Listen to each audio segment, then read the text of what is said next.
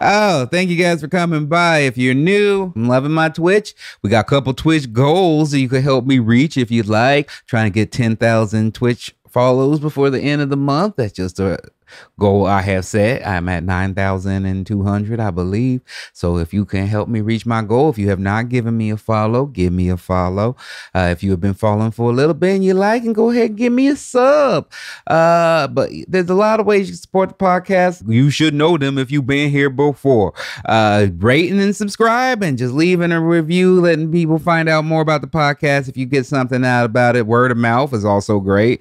I know this podcast is good for some people, and other people, they don't need anything from it. But maybe you know somebody who needs affirmations, needs a little boost, needs a little positivity, and they want this podcast. Tell them about it. That would help me out. Also, I have my shirts on comediantees.com. You can get yourself a Gettin Better shirt, an affirmation shirt, a Ron Funches shirt as well. Just go to comediantees.com. It's in the Ron Funches store. Patreon as well. Patreon.com/Gettin Better with Ron. We have many levels where you can support us. We do shout outs on the podcast, as well as, I guess I should probably look those up because I probably have some. Shout out on the podcast. I give you a thank you note where you can get your own personal affirmation. If you're feeling like you need a little cheerleader on your side, you need a personal boost, a hype man in your life, I can do that for you.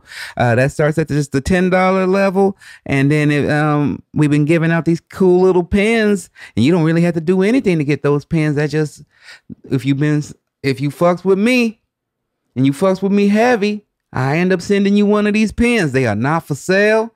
They are just a way for me to show how much I care about you for caring about me. Ooh, let's do a Patreon goal. We're at 189 Patreons. Let's get that up to 2 patrons. Let's get that up to 200. Let's get it up to round. We love round numbers around here.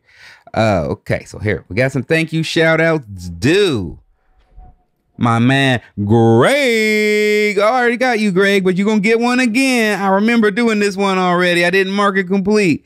Greg, I love you. You remember that. Oh, I know this guy. He is one of my Twitch followers. My man, Anthony. I appreciate you, man. Thank you for following me on Twitch, as well as supporting me on the Patreon. You're a cool dude to hang out and play Among Us with, and I appreciate you. Brad, my main man. Oh, Brad's out here killing it out there in Minnesota as a true king among men. No one has ever been able to defeat him. Maybe just temporarily cause him setbacks, but overall, you can only hope to contain him. You cannot defeat him. That's Brad. Oh, my man, Shuggy. Shuggy, one of the original members of the Funch Bunch, one of the first people came into the stream on Twitch. He's also a Patreon supporter. I love Shuggy. I'm just honestly, you're a real positive individual. You bring a lot of positive energy anytime you're on the stream. You seem like a real cool dude. Anytime anyone's feeling down or something, you're always there for them. So I want to let you know I'm there for you. You seem like a great guy, Shuggy, and I appreciate you. My man, Jonah. Love that name. Out there in Bethesda, they make Skyrim over there. So they make Skyrim where you live. I hope it was probably terrible over there. You're probably getting encumbered all the time. And last but not least, I believe it is our girl Tiff. I don't know if this is a different Tiff or if this is the Tiff that's in the Twitch stream right now, but I love you both. Either way, you guys are great people, sweet, wonderful human beings, and I appreciate you supporting the podcast. If you want to shout out on the podcast, if you want your own personal affirmation, if you want a t-shirt sent to you, if you want posters, things of that nature, that's fine. If you want to get yourself these exclusive Funch Club pens that nobody has, go to patreon.com/Gettin Better with Ron. And I'm sorry, I kind of stumbled a little bit because I just saw an email saying I got a audition for What We Do in the Shadows. And that's, yeah, I know. I know. Do I want to self-tape for this? Fuck yeah, I want to self-tape for this. Fuck yes, I do. Let's get started and get right into the affirmations. I hope you're feeling strong. I hope you're feeling brave. I hope you're feeling loved. I hope you're feeling grateful for that love. I hope you're not, again, I know I keep bringing up this word, but overwhelmed by everything that's going on. There is an abundance, there's an onslaught of news and things that people tell you as news. Apparently, everybody had opinions about a fly that I don't give a shit to talk about. But apparently that's what comedy is right now, talking about a fly.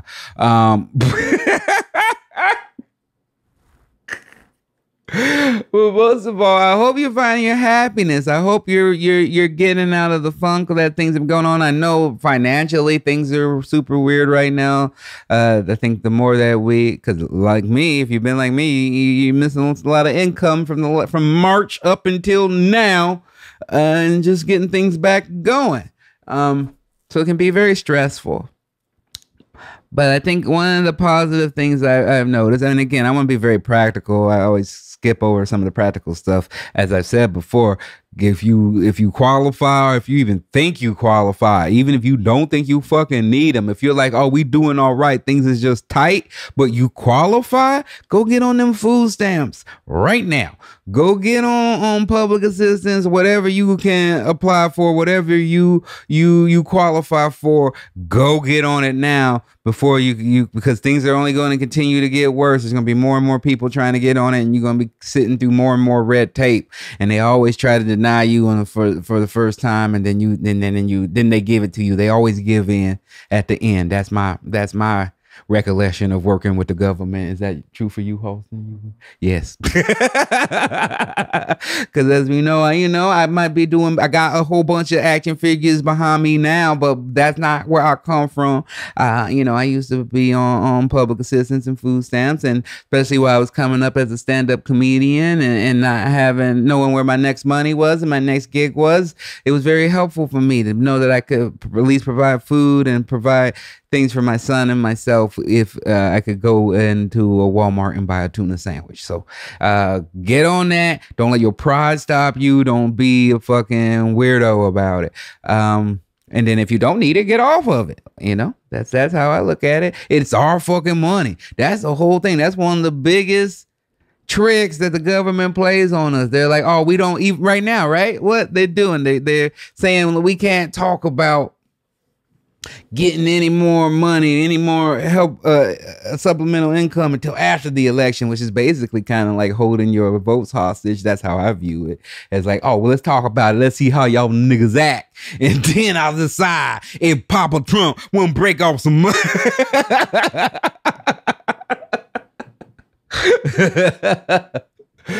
It's what it feels like to me, but I'm not a political pundit by any means, but that's our money, and yet they find ways to funnel it into military and wars and things like that. But when it comes to public assistance, they pull a shame around it. They put they act like it's not available, but that's our money. That's what we pay taxes for, all of us, except apparently the president. But I pay a shit ton in taxes. And so I would, in turn, like you to use that money instead of a fucking new military vehicle or some taser shields or shit like that. I'd rather know that the tax money, the 6 figures in tax money, and I know I didn't need to give an amount, but I fucking wanted to. That I spend, I want it to go with people who need it. That makes me feel good. And it reminds me of where I came from when I didn't have it and I needed that. So to me, it's just part of the circle of life. And so I just hope you're taking advantage of that if you can, and just being proactive and being what you want to be, the grasshopper or the ant? Which one is bad? The ant, right? You want to be the ant, not the grasshopper. I don't remember. One of them starves in the wintertime. Don't be that one. So plan now while it's fall, because you see things going up. The COVID numbers are going up. More people getting sick. A friend of mine got sick recently. It's just things are still there, and I know a lot of us are just sick of it. I know I'm sick of it and bored with it, and I just want to get back to my regular life and act like things are back to normal, but they aren't, and they may never be. And we have to address this and still go out into the world and still be active and still be brave, but at the same time still be cautious and take care of ourselves and take care of our family. Which is a balance and act. Again, I'm going out. Oh, that's something I should have plugged in the very beginning. I'll probably make a separate plug for it. Next weekend, it'll be my first shows since March where I'm doing hours out on the road. I'll be at the Denver Comedy Works South Club, October 15th through the 17th if you're in Denver. And if you're not in Denver, hey, guess what? They're doing a live stream option for the Friday and Saturday early shows. If you want to watch me do comedy with our good buddy Gabe Dinger, come watch us. The tickets are for the live stream are $10. The tickets for the live event in Denver are just a little bit more. So come on by and see me do what I love, and I'm be grateful for anyone that shows up and anyone who watches online. That's been one of the things that's been the most positive of this negative situation, is that I'm much more aware of like, oh, this time on stage, it might be my last time, which is a good way to live. You know, or with anything you do, like this could be the last thing I do it. This could be the last time I see my son. This could be the last time I talk to my wife, and act accordingly. And, you know, that doesn't mean we're not going to get in arguments. That's still going to happen. But I did a show yesterday outside in this little, just in Echo Park where I used to live when I first moved to Los Angeles. And I remember being so scared and broke and not knowing what my life would be like, but how exciting and alive and how fun and weird everything seemed. And that's kind of how things seem now. A lot of people are moving away. A lot of things are changing. And I'm still always of the belief that change is good and change is positive. And I just hope people, we'll save that for the next intro, but just be active, be positive, embrace change. Don't be a stick in the mud with things. Be adaptive, be nimble like the bunny. That's what mushrooms told me a couple weeks ago. And so I've been spreading that message anywhere I can. You gotta be nimble, ready to adapt, ready to adjust, and mostly just still hold on to your happiness and be grateful for the life that we have, even if it's not exactly what you want. Which is where we at time wise, because now that's gonna get me into the thing. Okay, let's go into the second one. We gotta do 2 episodes. I'm sorry. So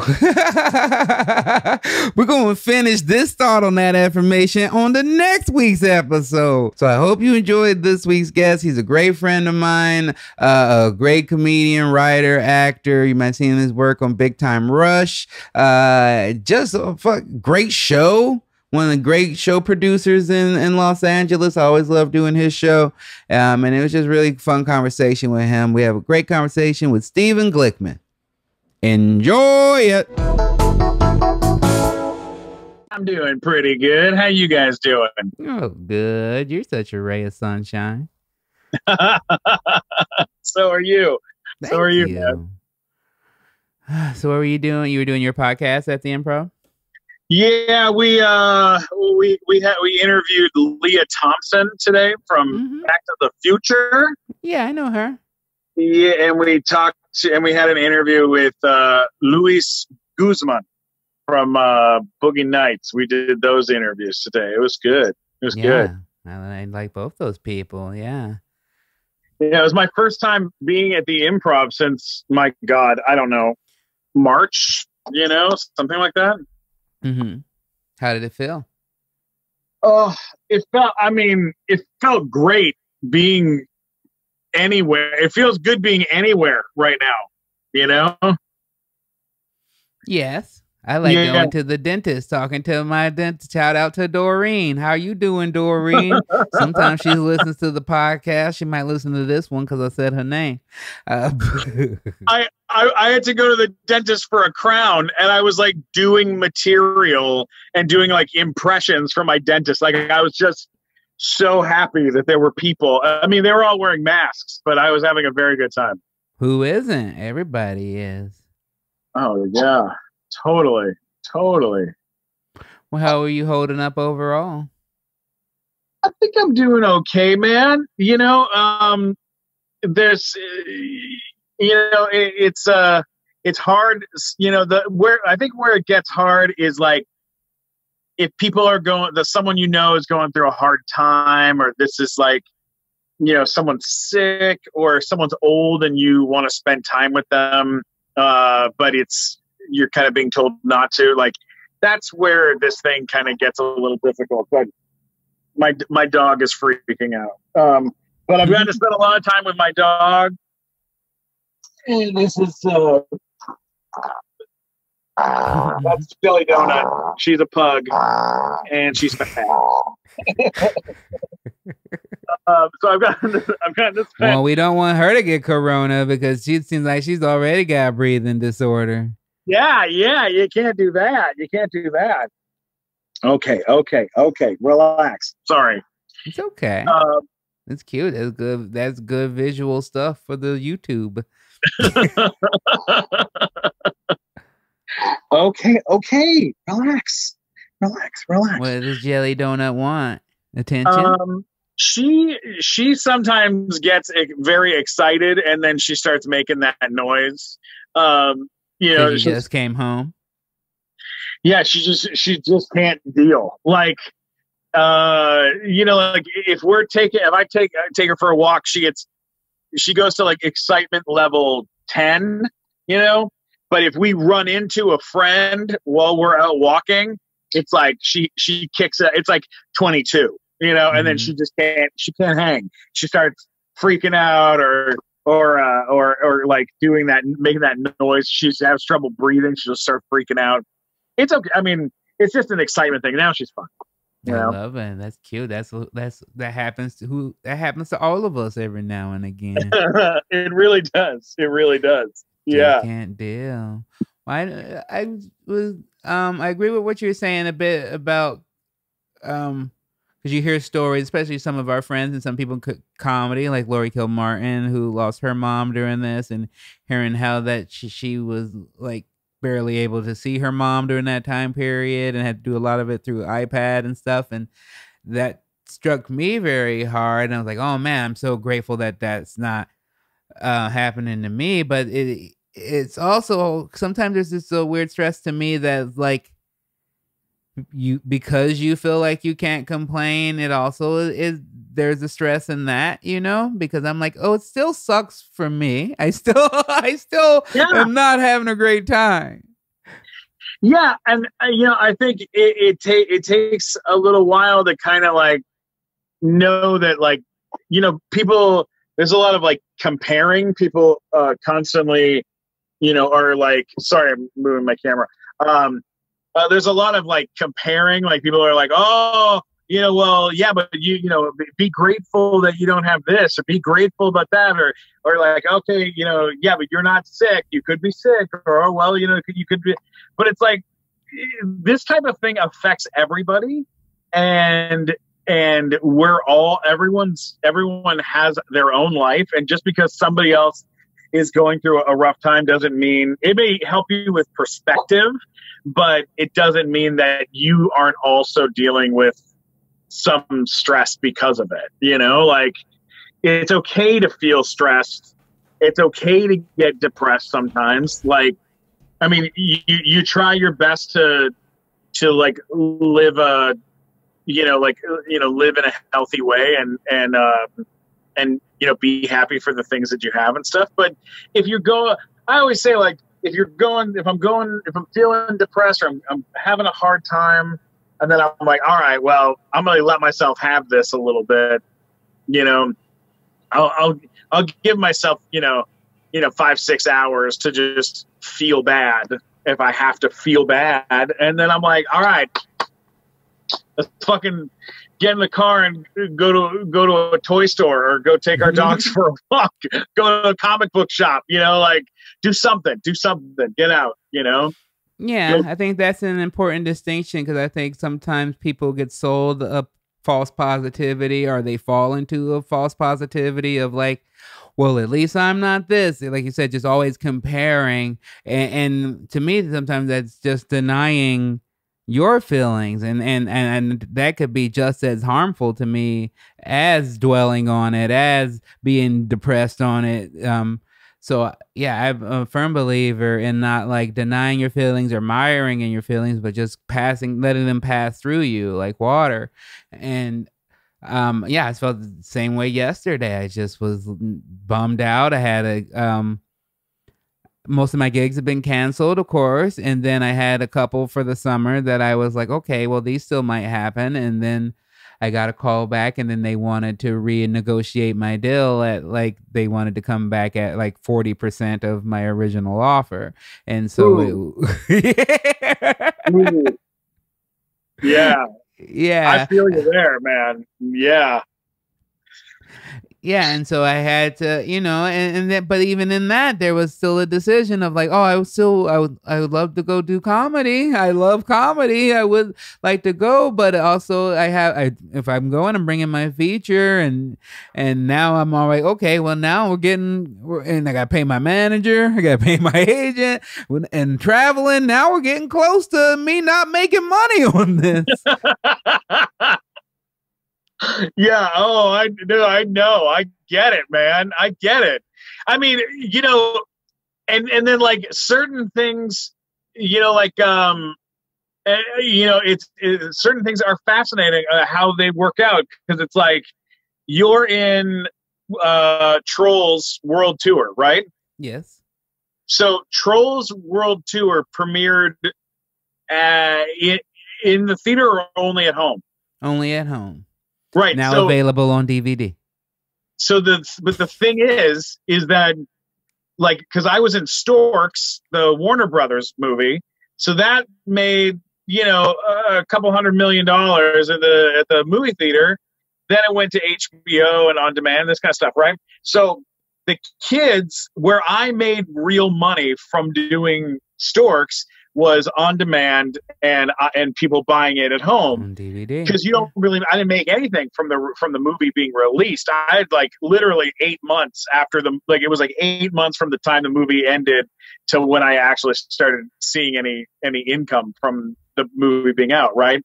So, but with the way that yours came out, it's like for SAG and for residuals and stuff, that is going to be extremely awesome, because even though it's not as fun because you didn't get the big movie premiere and the red carpet and all that kind of stuff, you didn't go and do I know you did some like talk show stuff, but not as much as you would have done. It's like that movie is literally getting bought like crazy, and it's being run on demand like all the time. It's like Roku on demand and iTunes. I just see it pop up all the time. So it's going to be big for you when that pays out, which will be awesome. Thank you very much. That just made me feel a lot better. It's so true. It's really a crazy thing.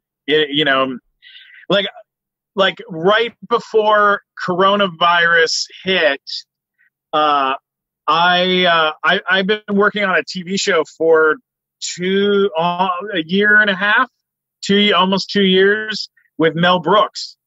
That has been the biggest thing I've ever worked on in my life, and it's my childhood story of my mom, and it's all about my mom in the early 90s, and very like reflective of like Mel Brooks grew up basically with a single mother. And so like I got to work at Brooks Films in Culver City and work under Mel for like a year developing it and like, doing all sorts of cool stuff with it. And then, we have a script, we have like stuff and things, and then basically there was some good stuff, and then everything got shut down. And it was like hard because I can't go see him. Like I can't go to his house or anything, and that's difficult. And then especially like yesterday was, tricky because Carl Reiner passed yesterday morning, and thankfully he has Kevin Salter, who's the head of his company, with him, and his family with him. But I was a wreck throughout the day a little, because I was like, I know how important he was to him, and I'm like, I know that I'm not as important, but I know I'm in the world there, and I want to be able to help or cheer him up or be around, and I know I can't be. So it's hard. It's hard when people are going through stuff like that, you know? Yeah, it really is, especially at this time, because that's what. And in ways, though, it's kind of a beautiful reminder of how much we need each other and how much we have to have empathy with each other and pull together and not be so individualistic, because when it all breaks down, it's not like where no one's like, oh, let me go out there and hustle my way out of this on my own, just me. You know, it's more like, well, now who can I sit and watch Netflix with? Who can I chill with? Where's my jelly donut? Where's my friend? you know, like my girlfriend, she traveled. We've been together 8.5 years. And she travels all over the world most of the time, and is here, here in LA a lot, but she's in India a lot and other countries working. And we basically got to spend 3.5 months where she was here all the time, and we were having breakfast together every morning. And it was like, yeah, that's sure, there's lots of negatives about what's happening, but also I got to have blueberry pancakes every day and sit across from this woman that I know so well, but I got to know her even better and learn more stuff about her, which was really nice. It's funny to even think that you could learn new stuff after that amount of time. It's a crazy amount of time. That's just also beautiful to hear. Yeah. But I mean, the longest relationship I think in LA I was in before this girl was like a month, 2 months, couple months, maybe, on and off stuff. So, yeah, I'm happy. Yeah, what are you going to do? It's hard out here. It's hard out here. Oh, you know how hard it is. It's difficult. What other types of stuff do you do to kind of like, bring your happiness, bring your joy up? What other type of stuff do you do? Oh, thank you for asking me. One of my favorite things to do is like especially now to differentiate the weekends and things. On Saturday, I like to play some like soul music, some nice R&B, maybe some Frankie Valli, maybe some Bobby Darin, maybe some Frankie Beverly and Mays, maybe some, who knows what it might be, but I like to pump it up real loud, which my fiance is not the biggest fan of. She likes silence. She is a big fan of silence. She likes quietness and just chillness. And she lives in a house with me just dancing around all the time and my son just hooing all the time. And so some Saturday morning, she'll usually go out on a walk. And then I'll just pump the music and dance and have a great time. We've been playing through Super Mario World, just trying to go through the whole game, which I did not realize I had never done. I thought I had done it. I assumed I had, but I definitely at least had used some stars or some things to move around a bit, because now I'm like, man, there's some levels here I've never seen before. But we're on World 7. We're getting close to Bowser's Castle. And that's the thing. And really working out has been very helpful for me. Just staying, I swear to God, if it hadn't been for at least having that like as a schedule keeper for me, it's like, okay, I'm going to work out in the morning. If I have nothing else to do, then I'll work out again at night. Just so that I feel, feel something, and then I get tired and I wear myself out. Yeah. Oh, that makes sense, man. That's having a nice morning workout. That's something I'm missing right now, and I need to get that back into my life for sure. Yeah, it just is very helpful just with everything, with sleeping, with your focus and mental energy. I have never feel better during this time period than when I wake up in the morning and then I'll meditate for 10 minutes with my fiance, and then I'll go straight into my workout and then have breakfast, and then like I feel the best. What do you have for breakfast? Like, what's a typical breakfast? Oh, thank you for asking me. What's the typical I'm breakfast? just curious. I'm so curious because, like, I'm trying to be better at breakfast. I'm like, I'm a terrible cook. I mean, Tell me like, what your typical breakfast is. Oh God. I mean, I mean, if I remember, I feel shame coming from you, and I don't want there to be any shame. I just want you to talk to me about your breakfast and tell me what you're doing, and we'll get better from there. Don't feel bad about it. All right. So for breakfast, I'll do sometimes I'll do French toast. If I'm if I'm feeling real squirrely, maybe I'll have some French toast, maybe some eggs.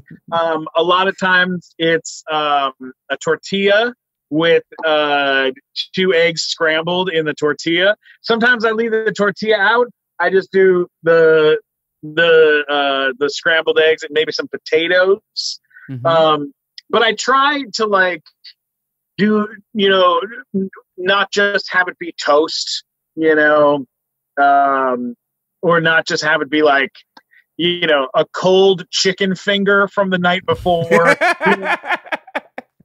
I try really hard to like make an effort to have like a good breakfast, but it's that's a tricky one for me. And then the one thing I have been really trying to do is stop eating anything that's not vegetables. I'll try to not eat after dark. So once it's dark out, then it's like if I've had dinner, and then if I want snacks or things like that, it's like cucumbers and like yellow peppers and things like that. I'll just eat them whole. And that's kind of what I'll do for the rest of the night. Okay, that's fun. It sounds like you got some like good things on your path, that you headed in the right direction.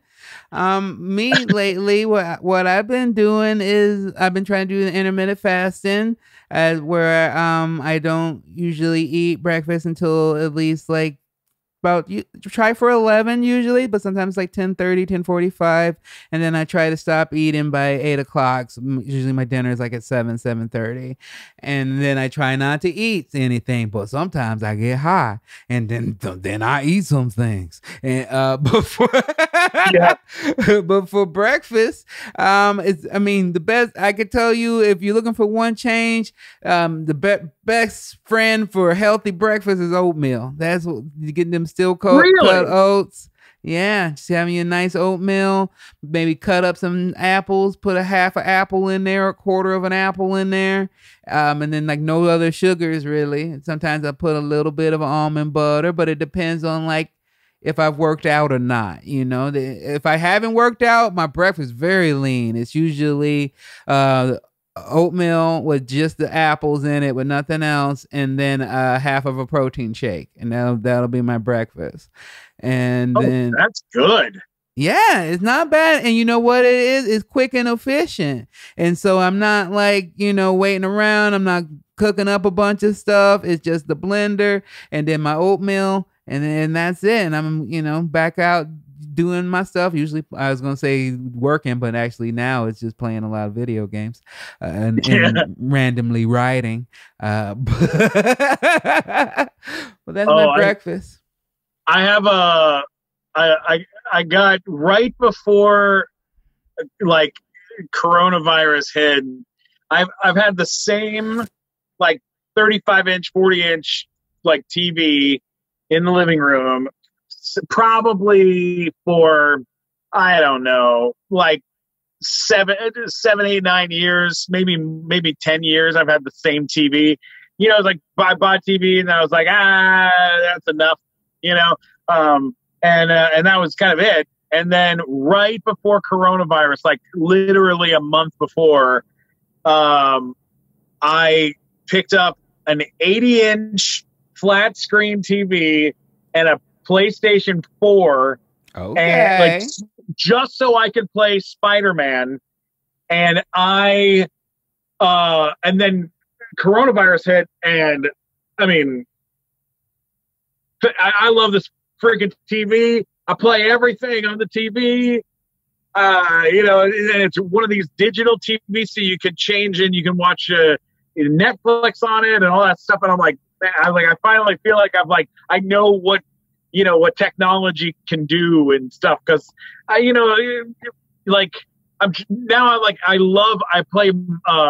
I'm terrible at it, but I love Call of Duty, and I don't put on the headset very often to like talk to people while I'm playing, because sometimes I'll turn the volume off completely and I'll be so much better at the game because it's less scary. There's no it's so scary when it's all loud in your ears. It's so scary. Oh yeah, and like also, it's like if you hear a bullet go off in that game, and if it hits you, you're dead. Like basically, almost immediately. So it's like, so then I don't really need to hear anything, because I'm gonna if I'm gonna get shot, I'm gonna die. It's not like I can duck a bullet. I'm not, it's not the Matrix. So I'll just play the game and have fun with it, and try to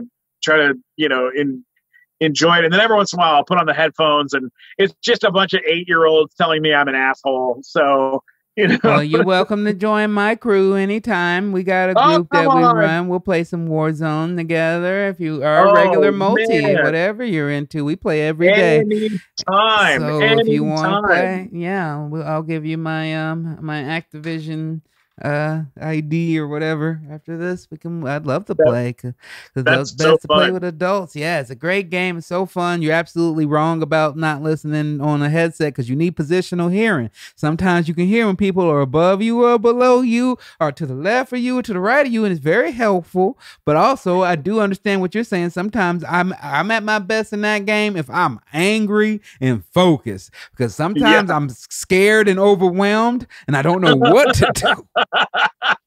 Yeah, scared and overwhelmed is not a great way to be in the army. Not a lot of soldiers getting a lot of kills if they're running around just going and they're just doing this the whole time. They're just hiding. I should also tell you Happy Canada Day. Oh, thank you so much. I appreciate that. I love Canada.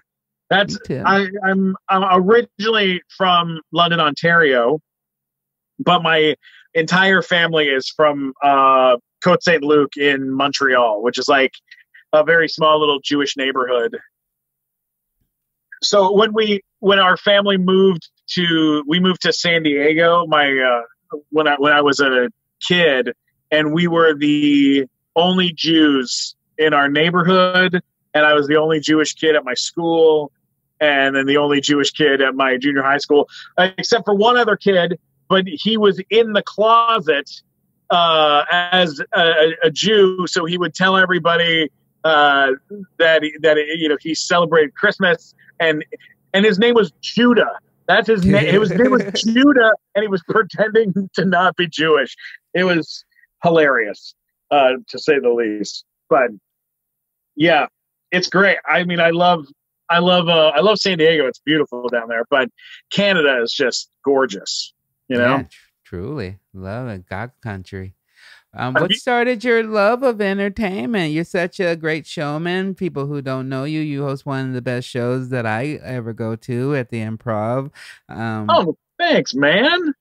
Yeah, you did the nighttime show, which is my podcast. Was originally we would just do it on stage and have comedians perform, and then we would talk on the couch. And then we were like, why don't we just do this as a podcast and stop, change the way that we do it a little bit. And you did the show, I think twice, and you crushed both times to where we were like all in tears. It was amazing. But yeah, I got into, entertainment, man, when I was a kid. it was all about cartoons, and it was all about there's a lot of comedy in my family. Like everybody was really funny, and when we would have like Thanksgiving or like Jewish holidays, things like this, we would all sit around and everyone would tell funny stories, while the coffee was being served and stuff. And getting a laugh from the family was like a really big deal. And like my grandmother was hilarious, and my grandfather would like, whatever joke, like whatever story she would tell, he would react, and it would be great and funny. And these were hilarious and horrifying stories. Like, she pulled practical jokes on him back in like the 1950s. They'd get into a fight and she'd send him a sandwich, in his lunch pail, but it would be a sock between the bread, with just a note like, next time pick up your socks, things like in the 50s, people weren't doing stuff like this, but she was doing this.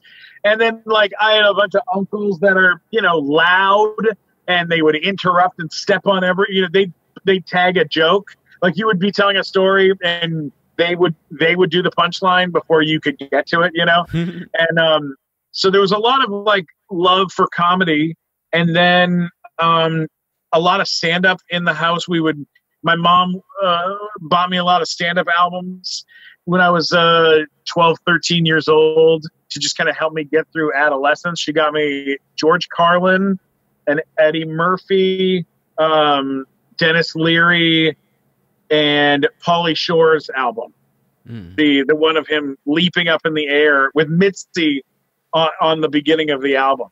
And like I listened to those albums nonstop every day. Like I memorized them. It was, it was a big deal. And then and like when it came to like movies and TV shows, I was like obsessed with Robin Williams in Aladdin. I was obsessed with Eddie Murphy in Coming to America, that he had played all these different characters in the same scene with Arsenio. Like I thought that was the most amazing thing in the world. And I just wanted to do all of that. Like I didn't know how to do it, or we didn't have anyone in our family that was in entertainment, but so it was just like, a lot of guessing. But the only way in that I really had was doing live theater, like doing plays. And in San Diego, there was a lot of community theater. So I did a lot of musicals and a lot of like, stuff like that. And that kind of led to me going to school for it in New York, and then touring in a musical or two. And then, finding my way to stand up and then on from there, but were you in Shrek the musical? Is that what I read? Yeah, I was. I was working at the Comedy Store as the phone operator upstairs and as the backdoor bouncer. And this was like in the old dirty days of the Comedy Store, where it was like kind of a nasty place to hang out. And a guy named Eric Marino, do you know Eric Marino? He's a comic. He came up and was like, hey, they're looking for someone to play Shrek in the Shrek musical on Broadway. And I was like, oh, great. Why don't you go tell someone who cares? Like, I was like, why are you bothering me? Like, I don't do musical stuff anymore. I'm not really into that kind of stuff, and whatever. And he was like, no, dude, it's perfect for you. You should go in. And I blew it off. And 2 months later, he came back and was like, hey, they're casting it again. They still haven't found someone. You should go in and audition. You really should go and audition for this thing. It's good. You have a great time. And so I was like, told my family, and they were like, why are you not going? They were mad that I hadn't already gone. But I just was like, they're not going to cast me. I'm a nobody. Like, why would I be the guy for that, And so I went in, and me and like 100 fat guys sat around in a room in Burbank at Screenland Studios, and I had a discolored, half black and white, half color headshot that was just garbage that I'd printed off my aunt's computer, and I'd handwritten some of my resume skills on. And I was going to sing the Bare Necessities, because I figured like Shrek's a big guy, and you know, the character from who sings Bare Necessities, Baloo, he's a big guy. Like something, maybe there's something there. They're both cartoons. I don't know. And a guy turned to me in the audition and said, you know, it's a rock musical. You should be singing rock for this if you're auditioning for the Shrek parts. And I was like, well, then I should just leave because I don't have anything else. And I went out to my car, opened the trunk, and in my trunk was the Ray Charles songbook that I kept with me for like piano gigs because I play the piano. And I was like, all right, I'll do this, I guess. And I walked in with the Ray Charles book and I sang What I Say by Ray Charles and got the part of Shrek in the Shrek musical. And I'm cutting it short a little bit, but no joke. I owe an enormous amount. I had 32 callbacks for the role. So it took 3 months of doing callbacks every few days to get the part. And I had guys like Bobby Lee run lines with me out on the street in front of the club. I had impressionists like, you know, other comedians that I was able to ask them for their advice on how I should do it. And, you know, I ran lines with every comic on the lineup. Everybody gave me advice and helped me, you know, figure out funnier jokes and things. And then they cast me as Shrek, and they cast Dean Edwards as the donkey from Saturday Night Live. And then Dean and me became like best friends, and we gigged together, and we did tons of shows together in New York. And we got to work with like Sutton Foster and Sam Mendes and Jeff Katzenberg and David Geffen. And we spent 2 years working on the show in New York. And then that kind of ended, like my reign on the show ended right before it opened on Broadway. I was let go and paid off basically so that they could bring in like a big Broadway star. And I got royalties on the show for 20 years. Nice. So anytime the musical gets done anywhere in the world, they send me a little check for it. And it's not a ton of money, but you know, for a few years there, it was incredibly helpful.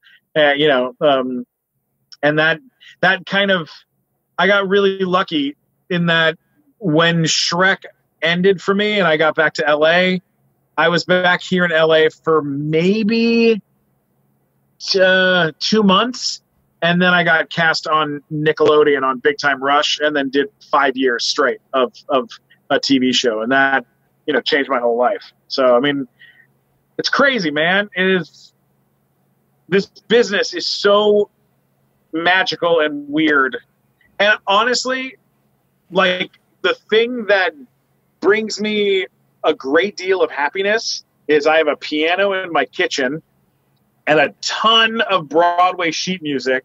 And anytime I'm like kind of feeling down or I need a little pick me up or something, I'll sit down at the piano, open up a Broadway songbook of Les Mis or this or that, and I'll just go through and sing through the show, or I'll go on Instagram Live and, you know, perform a song, or I'll just do it for myself, you know, and until my girlfriend comes in and puts her finger in my ear or something, you know, and tries to annoy me while I'm singing, you know. Oh, she's annoying you. Oh yeah, no, yeah. She's like, I'm working over here, you know.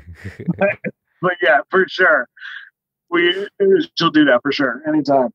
I think that's a beautiful story, and to me, shows a lot of like the magic of comedy and stuff. Is that especially in the last few weeks, people have gotten away from because of the things like, you know, the sexual predators.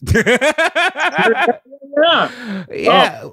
which is I'm just happy that stuff is getting called out and getting dealt with. But I think that I've been seeing a lot of people who then are like, this is what comedy is all about, and this is what all these guys all are. And I think you just told a really great story about how it is a community that gathers around people and tries to help, especially if someone and it's not just you. That's a story that's been told a million times. I remember, like, you know, Tiffany and Tiffany Haddish at the Comedy Store running lines and running stuff and getting ready for something before, you know.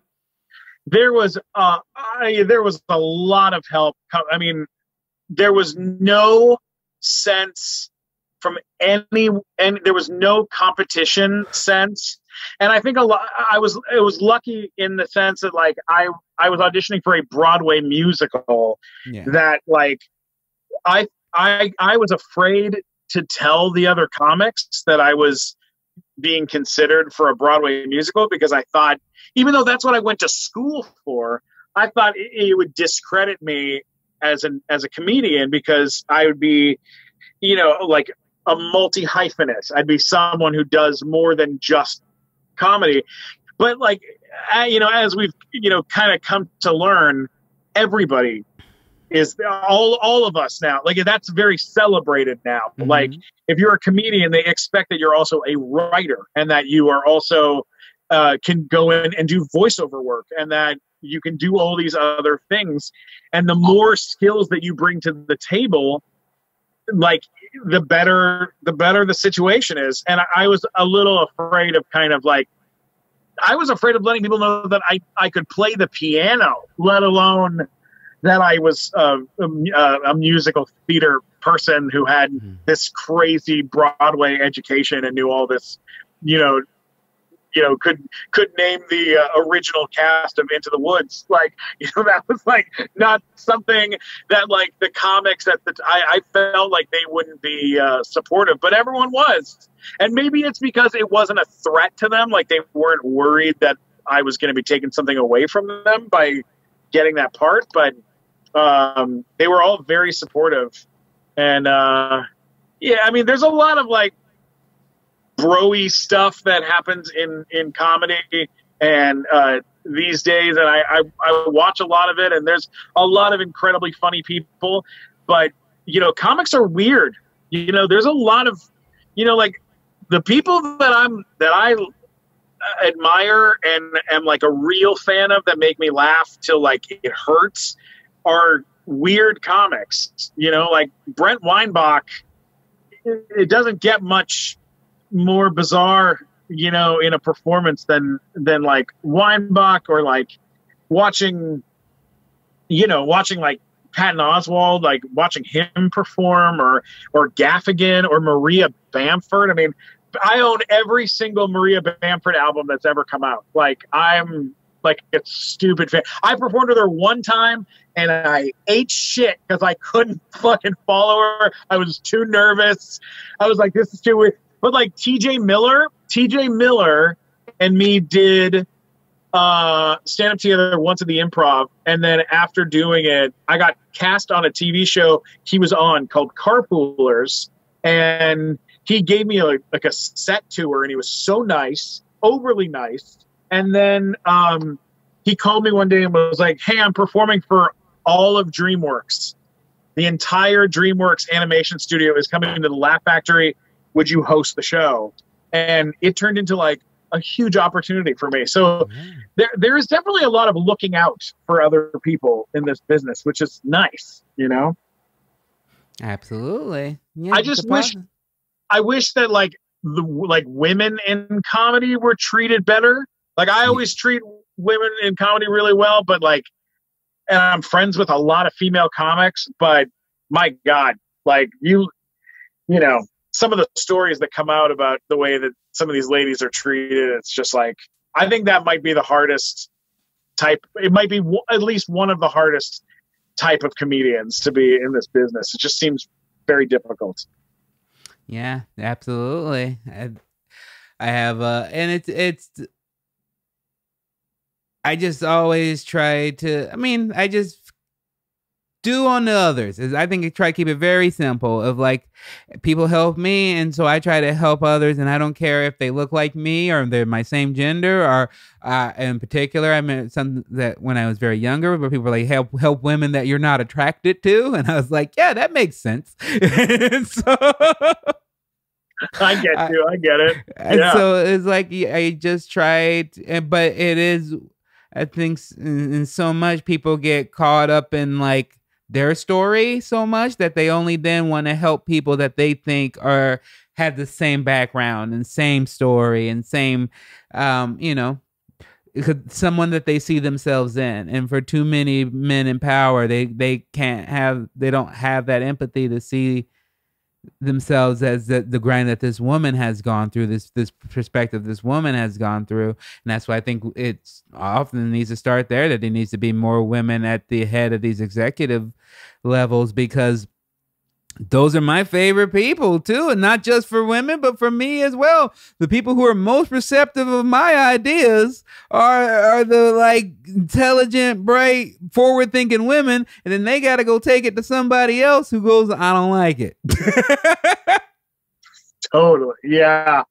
You need to have, like, when I started working with Mel on this show, I was like, the show is basically about my mom. She's the main character in the show. So we got really lucky and we got to work with Gail Berman for a while on the show. And Gail Berman was she's produced like an enormous amount of television, like Buffy the Vampire Slayer, all that kind of stuff. But she also was the president of Paramount Pictures. At one point, she was the president of Fox, and it was like having a woman be like one of the big executives involved in your project and stuff. The amount of just what it brings to the energy of it, and like I mean, I'm writing about my own family and my own stuff, but it's like it's nice to be able to have someone in there that can bring other perspectives to the thing, to the project. Yeah, that's what you want with any project. The more angles you can look at it, the easier the puzzle is to solve. Sure. What are some of your goals right now in life?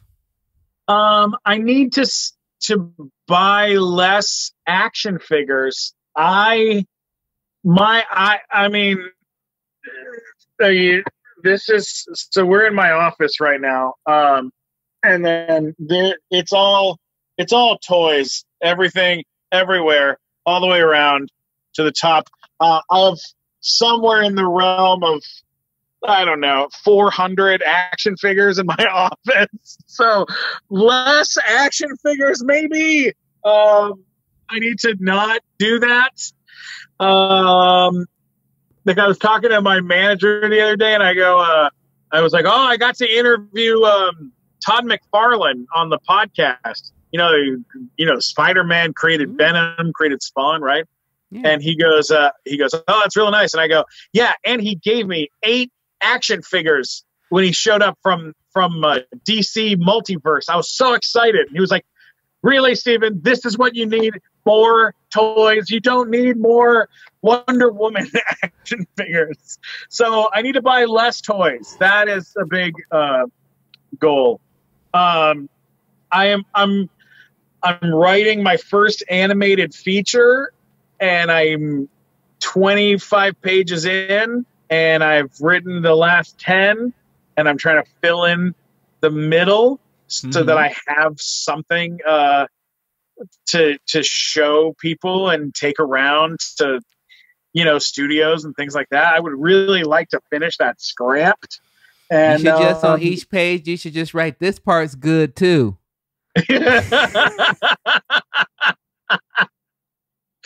Absolutely. One page is right. Trust me. Trust me. These pages are going to be great. And I just keep writing them on the middle pages. This page is going to be awesome. Trust me on that. And, trying to learn, as I'm going, learning more about about screenwriting and about, stuff, even though I've written professionally now for like a couple different networks and done some big stuff. I feel like, relearning and learning new skills. I'm trying to learn how to animate, which is really difficult. But I've made a couple of animated shorts so far that where I've hand drawn them and done them in like, frame by frame, like type animation. And, and I just want to eat healthier and live physically healthier and get up in the morning and go do some exercise so that I'm not going right from breakfast to sitting at my desk and making phone calls, because well, I've been really focusing on that more too, just because and some of it was from like thinking about Carl Reiner a bit and just how long and beautiful a life and a career that is, and how that say that at least we've already lost 3 months. We're going to probably lose at least 6 months, if not a year and a half, 2 years, who knows. And so I was really focusing on like, well, that means I have to get my health together more so that I have more opportunity on that back end, Yeah. Because you want to be like 70, 80 years old and be healthy enough to be able to go and work and make things and continue the process of doing fun stuff. I mean, I watched that TV show Hollywood, the Ryan Murphy show that he did at Netflix, and Rob Reiner shows up and does a great job as like the head of the studio on the thing, and like he's healthy as a horse, man. Like something, he's a big guy too. It's like I talked to Ethan Suplee. Do you know him from? He's great, and he said that like you can be healthy and also be big. Like you don't have to. I mean, you're being like 400 pounds is not a good idea, but like you can be like 260, 270 and still be a healthy person. You just have to like you got to take care of your stuff. You can't just like hope that it's going to be okay. And because I think he said that he got down to 240 and he went into a doctor and they were like, yeah, you're still obese. And he was like, yeah, but all I've eaten for the last 6 months is nothing but chicken, salad, and I bicycle like 3 or 4 hours a day. Like, what else can I possibly do to lose weight? This is as small as I can possibly get. And they were like, I don't know what to tell you. And then he went and saw another health person and they were like, you're fine. You're always going to be big because you are a tall, big dude. Like, it's just, you know, like sometimes it's just your frame. Yeah, there's just different types of frames of people. And it's like not an excuse, but also like you can manage things. Like at one point in my life, I was 385 pounds and I dropped down to 265. And I felt so good. Now I'm like 290 or so. And I just want to get back down. So I'm like, trying to make an effort. And it's hard. Hitting that threes. Yeah. Hitting those threes makes you feel you feel the difference. I know my heaviest was 360 and then once I got under 3, I was like, I don't ever want to be over 3 again. And when I was under 250, I was the same way. And now it just ebbs and flows. And I just got to get, I'm still working on the mental aspect of like, oh, I am just also a big guy. I'm not going to probably lose 40 more pounds and become some weight of a dude. I'm just going to be a big dude, but I look good, look healthy. I feel shiny.